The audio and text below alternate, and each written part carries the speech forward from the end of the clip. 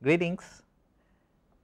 So, we will discuss the Foley-Wottyson transformations today, and the whole reason to do so is to recognize that now this is the Dirac equation. The operators are 4 by 4 matrix vector operators, quantum operators. The wave function is a 4 by 1 wave function, it has got 4 components, and the unit operator or the beta operator has got 0 elements in the off diagonal blocks, but the alpha operator has got the Pauli matrices in the off diagonal block, right. So, the alphas are the odd operators, the betas and the unit operator, they are called as even operators. So, the odd operators are the ones which mix the so called large component and the small component, or they are the ones which mix the particle states and the antiparticle states. You cannot really decouple them because of the presence of these odd operators. So, what one hopes to do is to transform the Dirac equation, and this H psi equal to H cross del psi by del t is the Dirac equation that I am now looking at. Okay, this is the Dirac equation. You subject it to a transformation to the primed representation, which is the Foley-Wottyson representation, and in this representation it is our hope that the operators in the transformed representation will also have the odd operators, but hopefully they will be less important than what they were in the original unprimed representation. For example, this could happen if they get scaled by a factor of 1 over m. Okay. So, that is the kind of strategy that we are going to apply following the technique that was introduced by Foley and Wottyson. So, this would involve a transformation of the wave function psi to psi prime through a transformation operator e to the is, and if we did that, the corresponding Hamiltonian would transform to the sum of these two terms, which is e to the is h e to the minus is, and there would be this additional term because it cannot be assumed that the operator s is independent of time. It may be in some cases, but it does not really have to be. So, this is the general form of the transformed Hamiltonian under the Foley-Wottyson transformation. This we discussed in our previous class. So, let us begin with this C alpha dot pi plus E phi, and to illustrate the method we first take a very simple case, which is the case of a free electron. So, the vector potential and the scalar potential phi do not appear in our equation of motion. So, the Hamiltonian is just C alpha dot pi plus beta mc square. Instead of pi you get p, pi is the generalized momentum which includes the magnetic vector potential. So, you get only the alpha dot p term instead of alpha dot pi because there is no vector potential. Likewise, this term E phi is also missing, and we have a much simpler relation to work with, and you can already see that even for this equation, even for the free electron, you have got the odd operator alpha and the even operator beta, and if you wanted to get rid of the odd operator, you could give a Lorentz boost to the electron frame.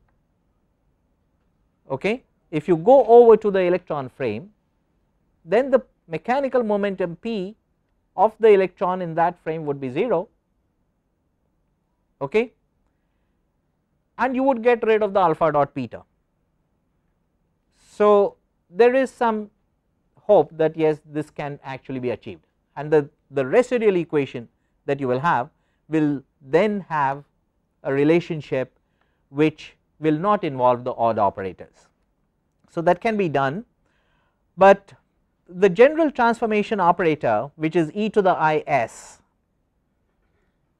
followed by that reasoning, Foldy and Wotteisen considered this particular operator, which is minus I over twice mc beta alpha dot p scaled by some unknown function omega of p over m. This is a hitherto unknown function, but it is some arbitrary function of p over m, and at an appropriate juncture we could choose it to be whatever we will find it to be the most convenient one for us, for our purpose.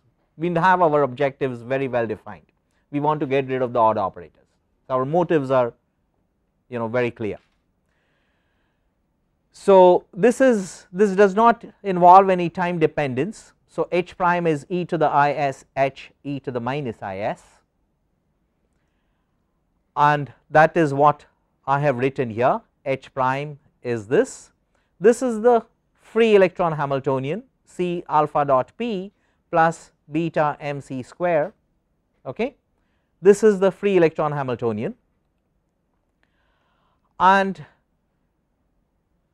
if you moved this beta outside the bracket, move it to the left and take it outside the bracket, then you would need to pre-multiply this by beta inverse, right, the first term. So that is what you do over here, beta and beta inverse. So beta mc square gives you the appropriate second term, and to make the first term appropriate you must include a beta inverse, but beta inverse is the same as beta. Okay, so you get e to the is beta, and then you get c beta alpha dot p plus mc square e to the minus is. So that is the term that you get, and then since the transformation operator S is already made up of beta alpha dot p, which is what you have over here, which is beta alpha dot p. This is just mc square multiplied by the unit operator. So that is going to commute with e to the minus is without any difficulty, but even this one would, and this e to the minus is can be written before this bracket. Okay, so what you have is h prime operator is e to the is beta e to the minus is, and then you have c beta alpha dot p plus mc square. Okay. Now let us look at this term over here, beta e to the minus is. So I am looking at this part alone, okay, which is beta e to the minus is. I write s explicitly, there is a minus I here and a minus I here, so I get minus 1 over twice mc and the rest of the operator. Okay. Now let us analyze this expression further, because essentially beta e to the minus is this operator here, and you can use a power series expansion as you have for e to the x. Now that is a well known series, it is an infinite series, except that x for us is an operator and you must take appropriate powers of that operator. So we plug in this infinite series, and it has got minus 1 over 2 mc to the power n, and then you have got beta alpha dot p times this omega function, which is yet to be determined, to the power n. So this is to the power n, and then you have omega to the power n. So let us have a look at this expression now. So you have minus 1 to the n here, this is your transformation operator S. Now this is the identity that one can use. You can easily establish this by simply using the explicit form of the beta and alpha matrices. It is a very simple block diagonal structure. So, you can carry out the matrix multiplication law, and you will find that this operator to the power n is the same as -1 to the n beta alpha dot p to the n, and then there is a beta which sticks out. So, you can substitute this operator by this term, you get -1 to the n which is already here, another -1 to the n over here. So, that will give you -1 to the 2n, which will always be +1 no matter what n is, odd or even, and then the remaining terms take a rather simple form. So, this is your expression for beta e to the minus I s, and using the same kind of analysis you can show that e to the plus I s has this form, and you need both of them.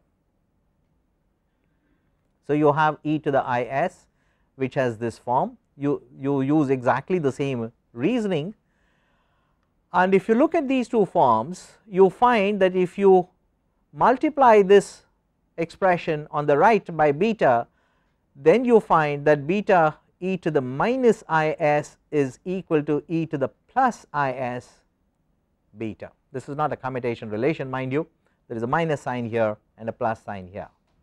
Okay? And you have this operator identity. So, this is the one we can make use of over here, and this beta e to the minus I s then becomes e to the I s beta, and together with this you get e to the I 2s beta. Okay? And then you have got the c beta alpha dot p plus m c square. So, now you have got e to the I 2s, but you know how to expand e to the I s. So, e to the I 2s will just have this coefficient multiplied by 2. So, instead of 1 over 2 m c you will get the 1 over m c, and the rest of the term, rest of the expansion will be essentially the same. So, you got 1 over m c instead of 1 over 2 m c, and then the rest of the expansion, and then followed by c alpha dot p plus beta m c square. Now, this is your transformed Hamiltonian. Now, let us look at this expansion in some further details. You recognize that this beta alpha dot p, this whole bracket is raised to the power n. So, each factor 1 over m c is raised to the power n, the beta alpha dot p operator is raised to the power n, and omega function is raised to the power n. So, you have this power series expansion now of these operators. So, for n equal to 0 you get the unit operator, then this is the term corresponding to n equal to 1, which is beta alpha dot p over this m c, and then you have got this omega to the power 1. Then you get the second term which will have a 1 over factorial 2 which is sitting over here. Then you have the beta alpha dot p over this m c to the power 2, and then omega to the power 2. So, you write each term explicitly, that is what we have. We bring this term to the top of this slide, and now to analyze this it is useful to introduce beta alpha dot p to be equal to gamma, and then look at the form of this gamma. So, beta alpha we can find out exactly what it is. Beta is this matrix, alpha is this matrix. So, beta alpha is this matrix operator. Okay. All that we have done is to use the matrix multiplication property, and gamma is beta alpha dot p. So, this is beta alpha, this you should take the scalar product with this p. For some reason this dot appears nicely as a dot and not as a box as it did earlier. So, it has decided to be kind to us now, and you have the sigma dot p and minus sigma dot p in these two locations, 0 in the diagonal locations, and now you can take the square of this to get gamma square. So, let us take the square of this, and you can go ahead and work this out and find that this is nothing but minus p square times the 4 by 4 unit matrix. You know how to handle sigma dot p times sigma dot p, right. So, it will give you the p dot p, and then you will get a cross product of p with itself, which you will throw. So, you get essentially minus p square. Okay. So, now you have gamma square, and this really allows us to write this expression in a form which is very familiar to all of us, because now you write these terms explicitly, and you had the n to the power 0 term, then n to the power 1, n to the power 2, n to the power 3, and so on. Those are the terms which are written out explicitly. But wherever I have beta alpha dot p square, I have replaced that by minus p square. So, I have a minus p square over here. Here I will have the square of minus p square. Okay, this is the fourth power. Okay. So, in all the even powers, I will get rising exponent of p square by 2. Okay. So, that is an advantage that you get, and here you have got all the even powers in the first row and all the odd powers in the second row. But notice that in the all the odd powers, since you get powers of p and then p square and p to the 4 and so on. So, if you take one of those powers, factor it out, this beta alpha dot p by p, if you factor it out, then you will get odd powers over here. Now, I will show you how it is done, because you can take this beta alpha dot p as a common factor in each of these terms. So, let us do that. This beta alpha dot p I have factored out, and then you get this term to the power 1, you have got a term in cube, but this one comes with a minus sign, the next one will come with a plus sign, and you recognize that power series, right, and you recognize both the power series. Okay. So, these are the cosine and the sine power series. So, we have succeeded in writing this power series in a very familiar form. So, this is the cosine term, this is the sine term, but the sine term must be operated upon by beta alpha dot p by p, which we factored out, so that we can get these odd powers. Okay.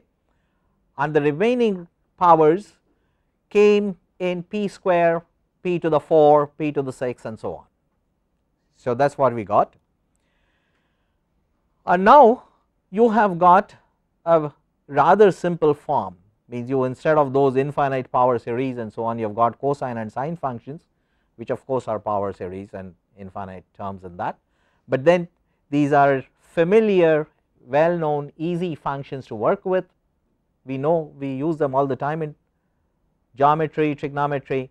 So, we can do some very simple mathematics with that. So, this is our, there are two terms over here which operate further, which pre multiply these two terms. So, you have a total of 4 terms, this times this, then this times this, and then this times this, and then the second term times the second term over here. So, these are the 4 terms.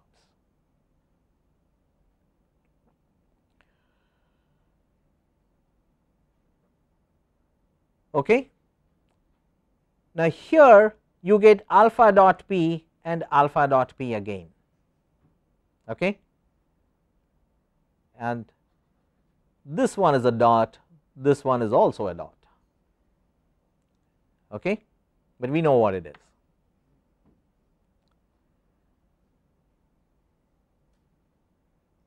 So, we have this beta p square by p coming from this using the same kind of analysis as we did earlier. And now if you look at this fourth term, it has got the operator beta alpha dot p, and then there is another beta on this side.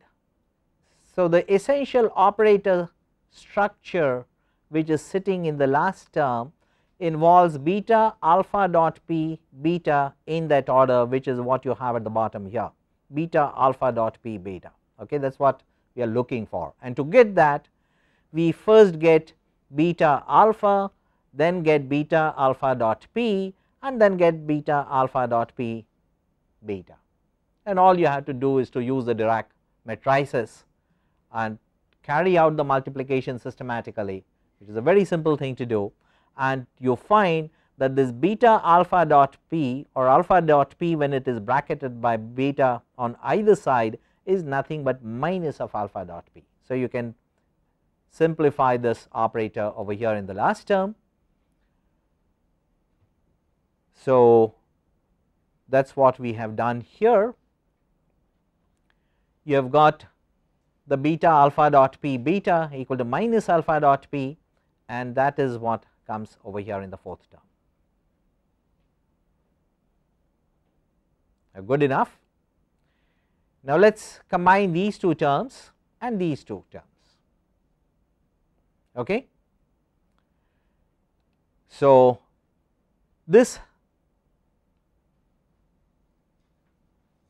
has got beta, this term has got a beta, this term also has got a beta. So these two terms are combined.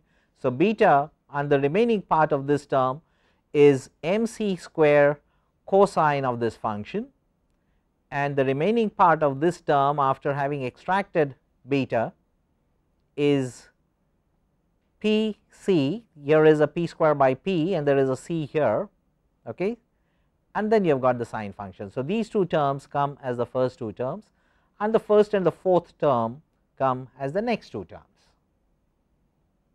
Okay. Now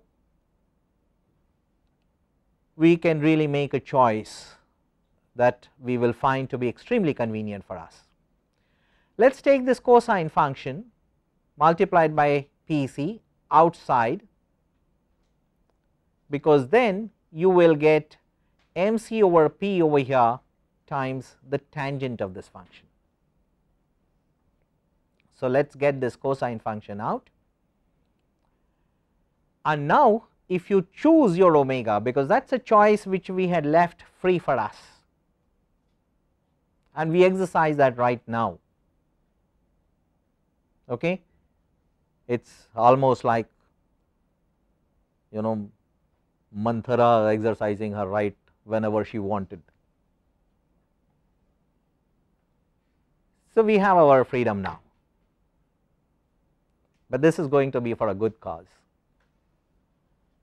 So what is the choice? You choose omega to be mc over p tan inverse p over mc, because what it does to this term is throw it off. With this choice of omega, this 1 minus mc over p tangent term goes to 0. What are you left with? H prime equal to the first two terms. Where is the odd operator? It is gone, right. So the choice allows us, and this is sometimes called as the Foldy-Wotteisen triangle, because you will see that this is almost like root of m square c square plus p square.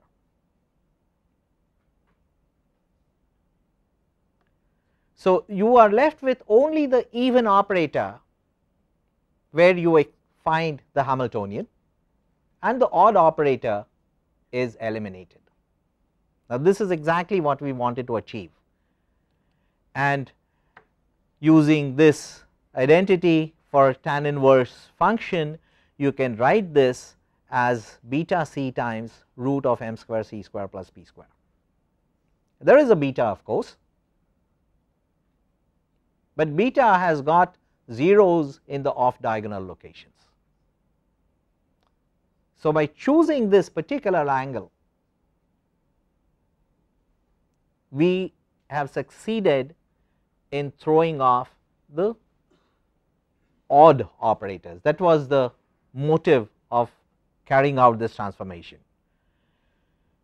So, we know that it is possible to do that, but we had restricted ourselves to a free electron, which is not the general case. So, we have to now figure out how to do it when you have an electron in an electromagnetic field. And now you cannot expect S to be independent of time. You will have to take this term into account because you have got a vector potential which easily could be time dependent. Okay. So, now the operator S, which will be involved in the Foldy-Wurtteisen transformation, will need to have the provision to be a time dependent operator. So, how do we choose it? So,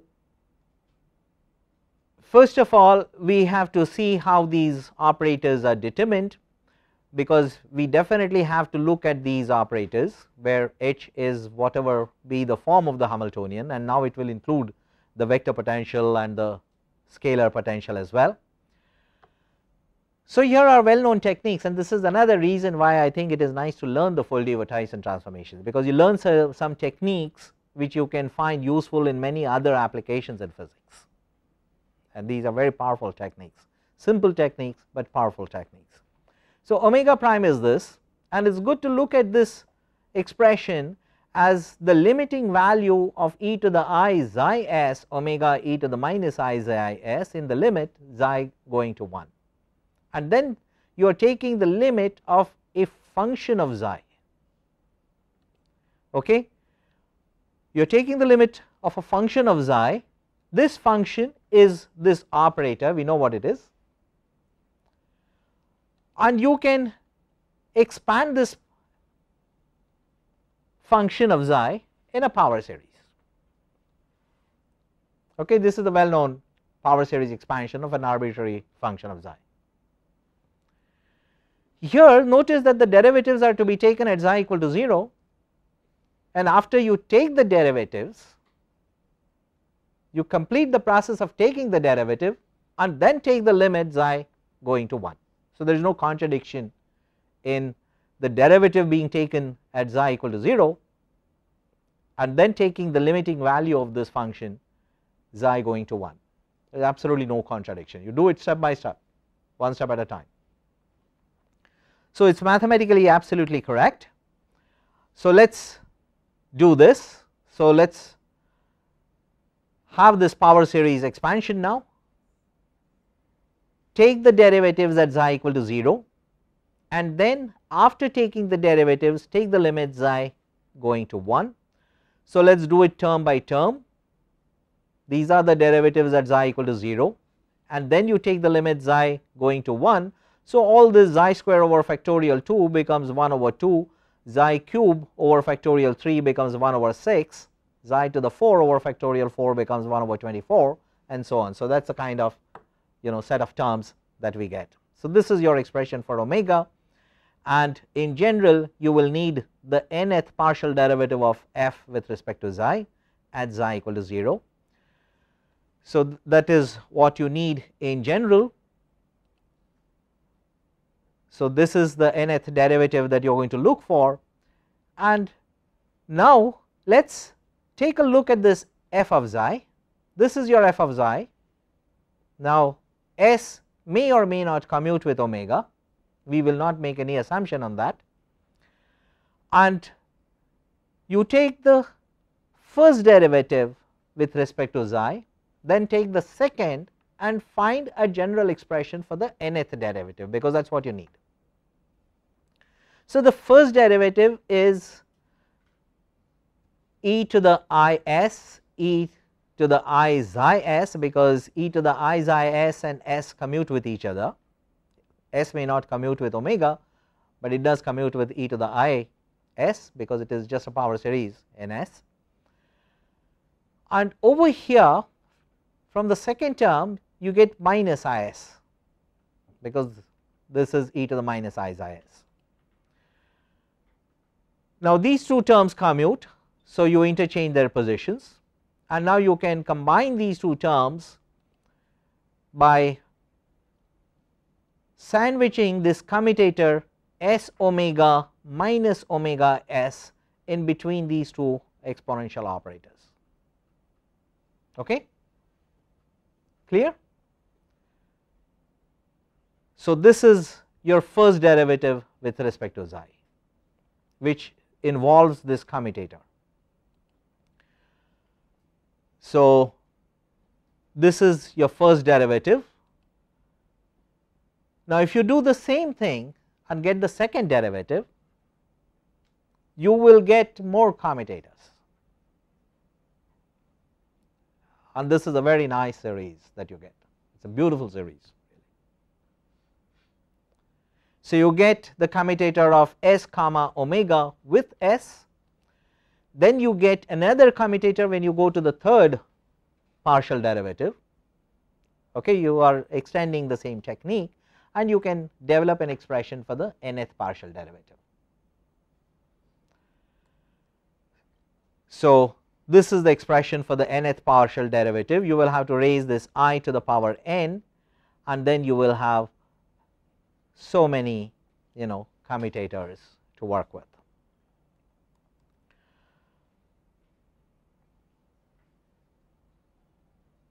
Now this is a very good result, and then you take the value at xi equal to 0. So e to the I xi s becomes 1, e to the minus I xi s also becomes 1, and you can forget about it.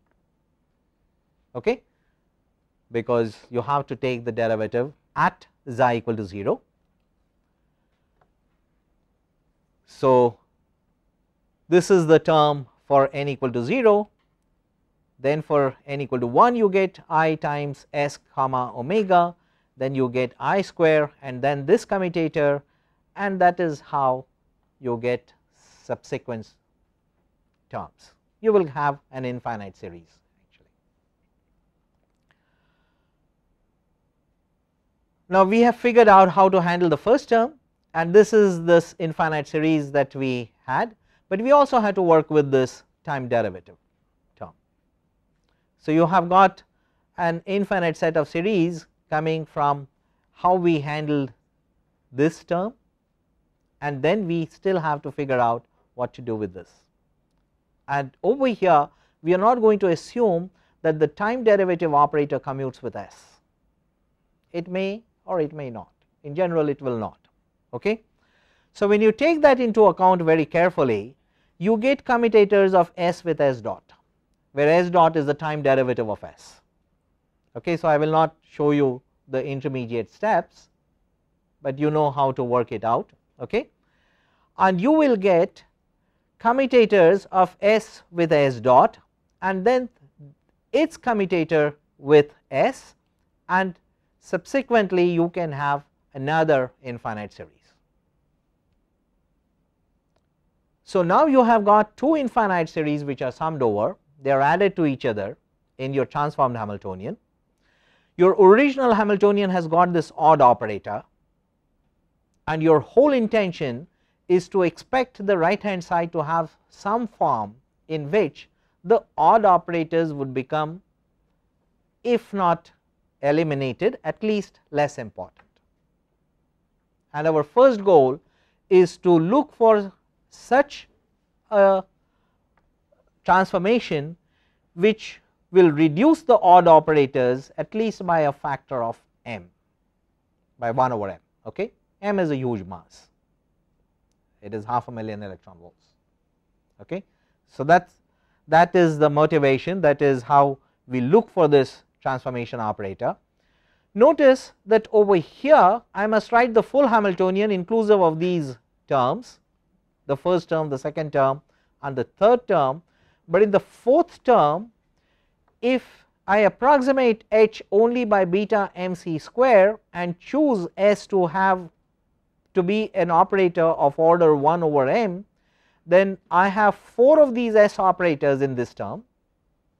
So, I get 1 over m to the power 4, okay, scaling coming from that, and then if I let the Hamiltonian to be written only by beta mc square, the whole importance of this term will be reduced by 1 over m cube.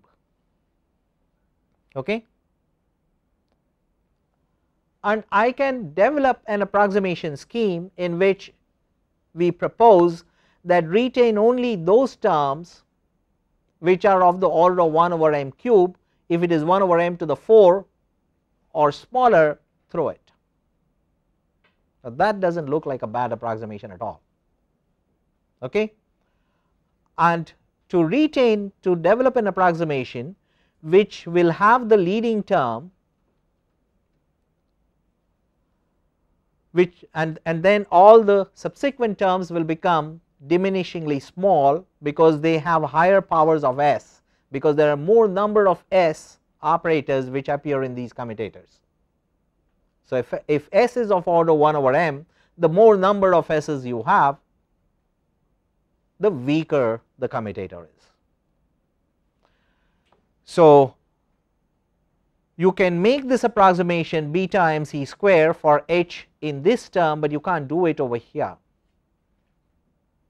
okay, because this will be 1 over m cube, this is of order m, and then you will have only 1 over m square approximation. So, that is not what we are doing.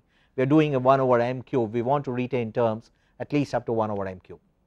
So, you can make an approximation to the Hamiltonian in this commutator which has got 4 of these s operators, as you see, and correspondingly you make this term here also, you have 3 of these s operators, okay, in the time derivative terms, which was again of order 1 over m cube.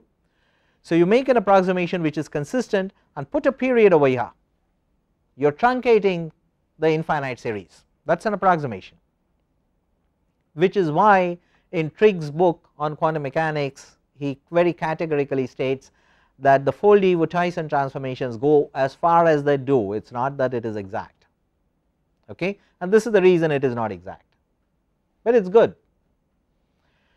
So, you truncate this series, which is where an approximation is involved, put a full stop over here, forget about throw the rest of the terms, and now this is your transformed Hamiltonian H prime. Now, let us analyze this. Now, bunch of commutators, we have not chosen S as yet, and you choose your Foldy-Woutyson transformation operator to be given by minus I beta theta. Theta is this coupling, it includes the generalized momentum, it includes the Dirac operator alpha.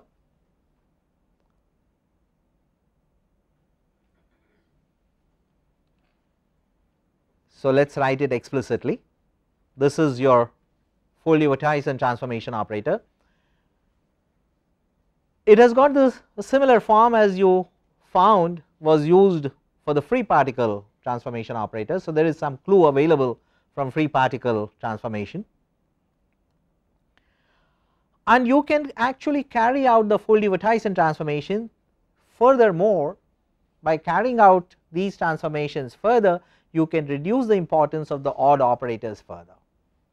So, this is the first Foldy-Woutyson transformation. As a matter of fact, it turns out that what is most promising is subjecting the whole system of equations to 3 transformations, namely the first, second and the third Foldy-Woutyson transformation. So, we will see how they look.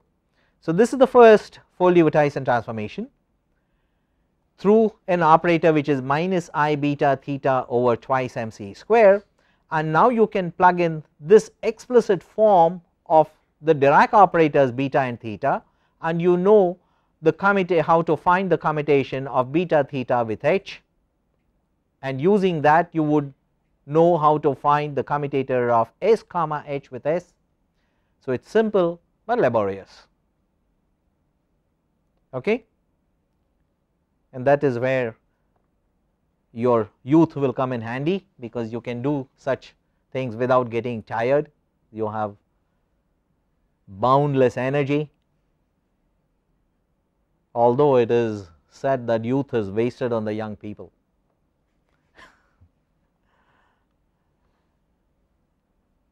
Okay. So, this is the operator I s comma h,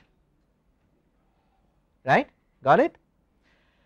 So, this is the Foley-Witten transformation operator S, then you have got the Dirac Hamiltonian. Now, find the commutator of the Foley-Witten transformation operator with the first term, with the second term, and with the third term. Okay. Do it term by term, simplify, use the properties of the Dirac operators, the Dirac matrices. You see how it is developing.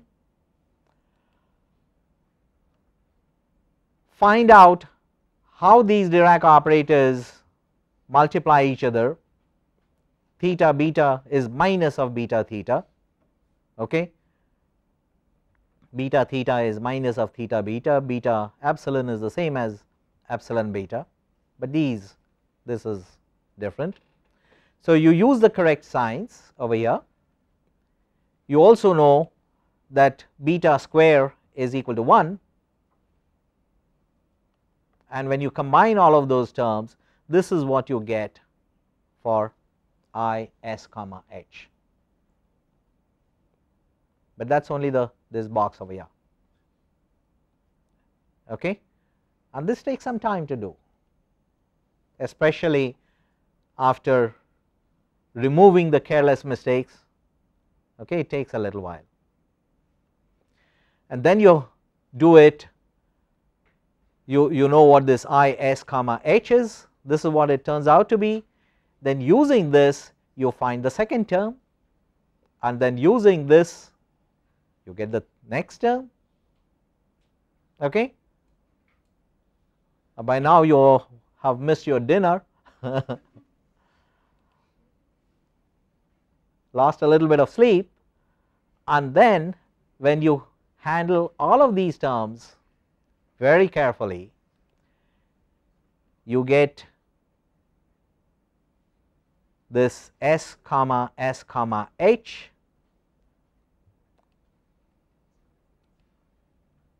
then you can get the next one similarly, and I am not going to show you all the terms, but now you know how to do it, okay.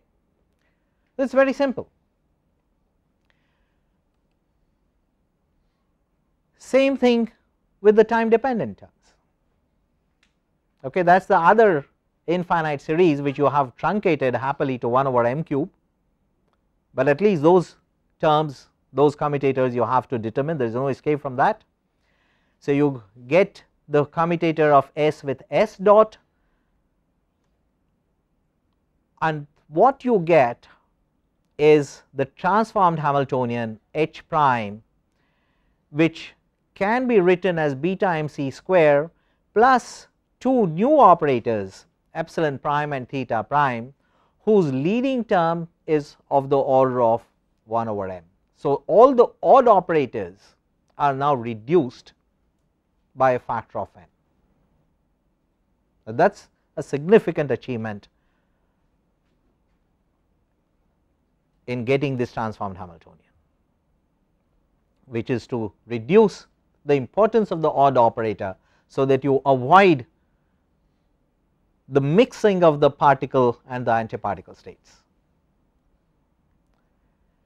So, that is the leading term that you get in the odd operator, and that is where I will stop for today. I will be happy to take some questions, but essentially you have seen how the first Foley-Witten transformation works, and then we will have a second Foley-Witten transformation, and then we will have a third Foley-Witten transformation, and when you do that you will see very happily where the spin orbit interaction term really comes from, okay. You really need to subject the Dirac Hamiltonian to 3 consecutive Fourier-Witten transformations for that term to become manifest in the 2 component form. But for now, if there are any questions, I will be happy to take, otherwise goodbye for now.